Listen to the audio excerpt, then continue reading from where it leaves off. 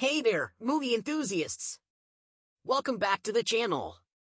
I'm your host, the cinematic sage with a decade of movie-watching wisdom, and today we're diving into a film that's hotter than a demon on fire. Yes, you heard me right. We're talking about the chilling horror flick that'll make you question everything, especially your decision to watch it alone in the dark. But hey, that's how I roll. So, we're taken back to 1956 in Tarascon, France, where Father Noirette and Jacques are doing their daily grind at the church. But hold on to your popcorn, folks, because things take a fiery turn. Noirette gets lifted into the air, set ablaze, and toasted like a marshmallow. And poor Jacques? Well, he's just hanging there, clutching a rosary and witnessing the unholy barbecue. Fast forward to the aftermath at St. Cartha's Monastery. Sister Irene is now in Italy, Maurice is in a French boarding school, and the drama is just getting started. Irene gets a divine job offer from the cardinal to investigate some mysterious deaths across Europe. And guess what? She's got a travel buddy, the rule-breaking Sister Deborah. Now, buckle up because Irene has a vision that takes us straight to Tarascon. Picture this, Jacques, an ally, and a demon nun named Valak who's into some serious joking business. Oh, the things you see when you're on a mission from the cardinal. Our dynamic duo travels to Palais Papes, meeting a librarian who spills the demonic tea.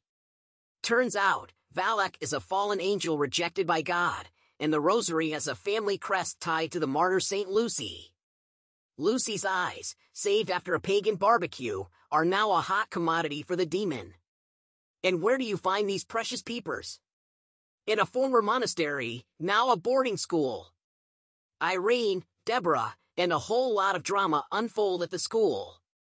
Maurice has got some demon issues, Sophie's facing devilish bullying, and there's a goat on a mosaic with glowing red eyes.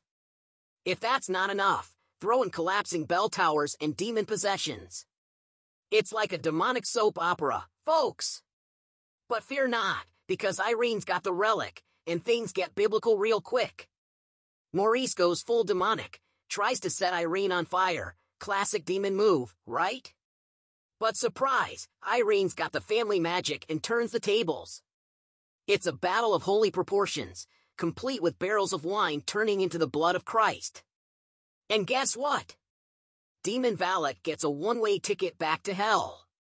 Well, that was a wild ride, wasn't it?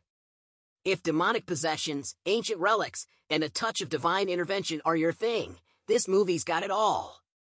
Don't forget to hit that subscribe button, give us a thumbs up, and ring that notification bell, because we've got more movie madness coming your way. Until next time, stay spooky, my friends!